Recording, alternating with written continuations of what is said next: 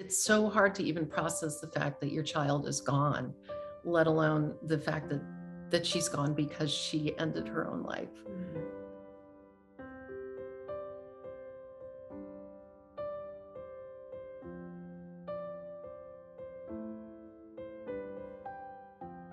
And just was like this all around happy person on the outside. But what people didn't see is that on the inside, she was struggling with a nonverbal learning disability and anxiety and depression.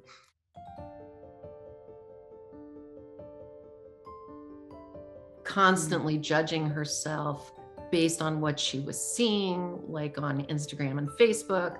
I didn't know the extent to which, how much social media, I think, played a role in her mental health.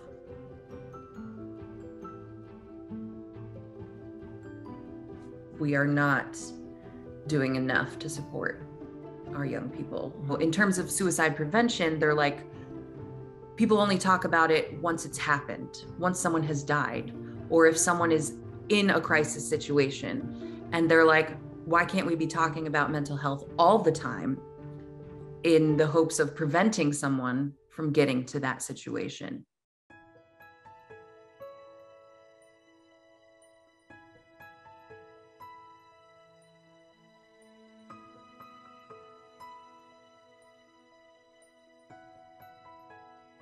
Biggest lessons that I've learned through this whole process that I wish I had known when Liv was alive is that when your child is struggling, it's really important to just sit down with them and say, I'm here for you. I love you. And no matter what you say, nothing can scare me.